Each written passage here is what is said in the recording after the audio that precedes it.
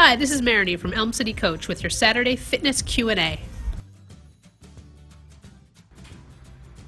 Today we're answering the question, what's better, treadmill or elliptical?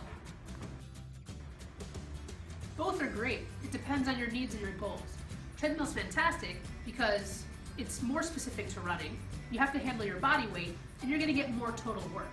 Elliptical is great because it's easier on your joints and it's still a great workout. But it's up to you and what your goals are. That's it for today. Check back next week for your Saturday Fitness Q&A.